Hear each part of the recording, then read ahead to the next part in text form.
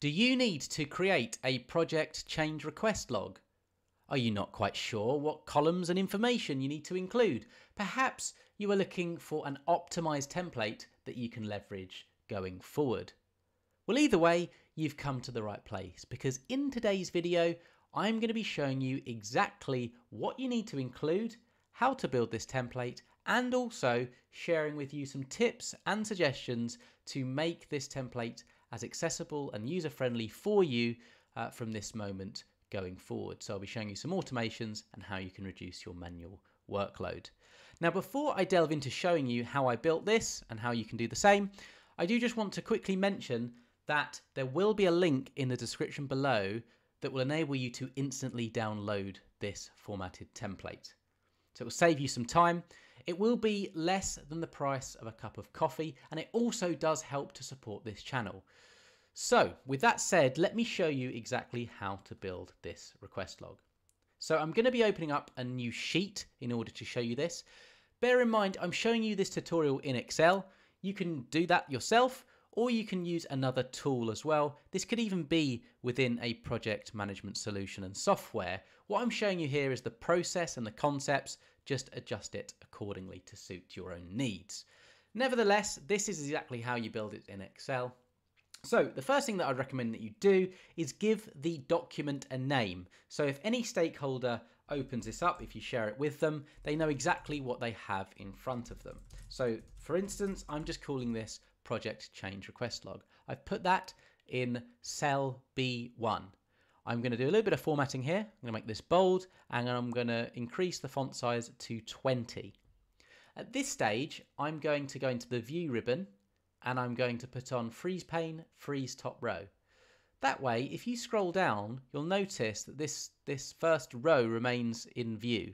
And that's just really effective. It looks really professional. And it's also just, it's really, really helpful for anyone who's going to be accessing this document, particularly if you've got a lot of project change requests building up. Now, in terms of the columns, I'm now going to show you those recommended columns and how we can get some nice formatting to, as I say, make this as professional as possible. So here are the columns you're going to want to include. What I'm going to be doing is I'll put these all in place first, then we'll set up the formatting, and then I'll give you some of those automations I was referring to at the start of the video. So we need a column for project name. I also recommend including a column for project manager.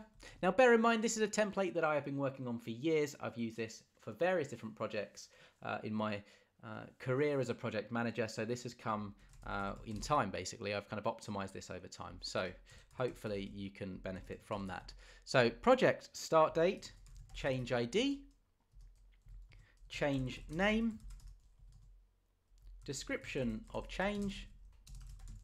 Now you may want all of these columns, you may not want all of them, but as I say, these are really useful, and I think the more kind of columns and information you can capture up front, the better. You can always kind of reduce it if you do require that going forward. So we've got change requested. So sorry, description of change, change requested, that should be by. Then you want date of change request. Then I would recommend status. Then I would recommend priority, and also in this order. Then the change impact, whether an escalation is required. So do you need to include senior stakeholders? An area to include the decision maker, a name or their contact information, and then somewhere for the final decision. Now at this stage, what I would do is I would select all of these. So I've left clicked here and dragged across. I'd bold them, and I'm going to put them in size 14. The other thing that I would do is I would select the fill color and put this in like a light gray. That just kind of helps predefine the heading columns and just kind of separates them from the information that's going to follow underneath. Now this is in font size 12, so there's a bit of differentiation from the column header and the cells underneath. Now what you can do at this point is you can put on some nice bolding. So you could do select this, so on the home ribbon, select this little area here, and then you can put all borders, and that just gives the content areas a bit of space. You can also at this point press view and remove the grid lines, and that again just adds to the visual appeal of this particular template. I'm going to leave them on for now just as we're going through it. Now what I would recommend that you do is left click on this kind of top left area here, this kind of triangle thing, and then double left click on one of the column areas where it's got that kind of arrow there. And what that essentially does is it creates, it kind of changes the column width to an appropriate size based on the information that's included. Now I'm actually going to just kind of zoom out. Hopefully you can see this bottom right. I'm just zooming out just to get this all kind of on view. And then what we're going to be doing is just kind of dragging these across just to make them, make them the optimal width. Now, one thing you can do here is select all of these and you can click on wrap text. And that'll just, what that will help you do is if you change the column width, then it will just make the text kind of fall underneath. It wraps underneath if the column is not wide enough to include all that information. That's just really useful as well. In fact, I'm going to select all of these and I'm just going to do that there. The other thing you can do is you could center these if you wanted to, but I quite like this. You could also put those in the middle of the cell. So home, you can put them at the top, middle, bottom. I like it in the middle, and I'm going to have this on the left. Right, okay, now on to some of the automations. So let me just actually walk you through what you should include in these kind of columns. So this is pretty obvious. It could be something like Project Alpha or whatever the name of the project is. Project Manager, that could be the name or the email address of that project manager. It's completely up to you. Project Start Date. Now what I'd recommend you do here is right click on this column. We're going to click on Format Cells and we are going to turn this into, so select number. So Format Cells, number, date. Put this in date format. What kind of type you want depends on your location. Your locale as well will kind of change how that date displays. So as an example, 10th of the 10th, 2024 will now appear in that kind of date format. Okay, so I'll remove that. Change ID. Now what I recommend that you do here is you just, every kind of change request that you, or project change request that you have, you give a unique ID. And that's just really useful when it comes to updating stakeholders. So as an example, this could be something like 1, 2, etc. I think it makes sense to have like a hashtag 01, 0, hashtag 02, etc, etc. I think that just makes kind of more sense. Change name. So this would be like a 10-character name of a rough overview of what the change is. You want to keep this as minimal as possible. The description of change, I'd actually make this a little bit bigger.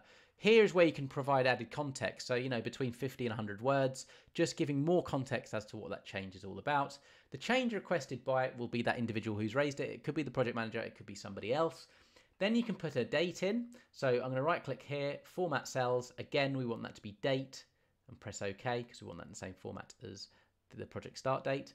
Status. So what I'm going to do here is I'm going to provide some options for a drop down for you to select instead of having to type it every time. That'll also help to ensure that when this is populated, you don't have any kind of a variety of different statuses. It keeps your statuses quite defined. So what I'm going to do here is select column J. I'm going to click on data. We're then going to click on data validation. On the settings and allow, we're going to change this to list. Now the options for status that I recommend are requested, comma, in progress, comma, complete. If you press OK, so you hopefully can see that. Now you'll notice every single cell in this column will have this little icon and you can select one of those options. If I zoom in, you'll be able to see that in better detail. Like that. Okay, now I've actually set this up so that these first 3 cells basically have this drop down. I don't want that on these 3 cells, but by selecting the whole column, it enabled me to basically, this goes down indefinitely, and that's exactly what we want. So what I'd do at this stage is just select the first 3, click on data validation, and we're just going to remove this to any value. So now these are just normal cells, but then everything underneath has a drop down. Okay, so now we're going to do priority. Same concept applies. Select the column, data validation, list. Now the options here I'm going to say are low, medium, high. You can even put critical as well. They're the options that we can put in here. Press OK. So now these are all the drop down options. Again, select from K1 to K3, data, data validation. In the settings, change this to any value. So it's removed it from the top 3. Now, change impact, again, you could use the same as priority here. So in terms of the options, so a low, medium, high. So I'm going to select column L, data validation, settings, list, low, medium, high. We're not going to have critical for this. So low, comma, medium, comma, high. Again, remove this, data validation, change this to any value, okay. Escalation required, again, I recommend data validation. So select column M, data ribbon, data validation, list, yes, no. We need to remove this. So data validation, any value. Now, so we have escalation required, yes, no. Now, if you put no, then this column might not be required. But if you put yes, obviously that you would have a decision maker. Here you can put in, again, like the project manager field, it could be the name, it could be the contact information like their email address, or both. Now the decision, again, I'd have this as data validation. So select column O, data validation. Then I'm going to put list, and then I'm going to put these as the options. Approved, declined, more info requested. Now, one other column, and then I'll remove this, data, not remove duplicates, data validation, any value. Now, the other column I haven't included thus far is I want an area for notes or additional comments. So I'm just going to make that larger like that, and I'm going to press Home, Format Painter, and that will just copy the formatting from the cell that was kind of pre-selected. So that's how to create a project change request log with some tips and recommendations along the way. These are the drop downs that I recommend. As I say, if you want to pick up this template, there will be a link in the description below. And then you'll get this all kind of creative without having to build it yourself. But hopefully this video is useful. Any questions, comments, feedback, drop them down below. With that said, all of the best, and I hope you have an excellent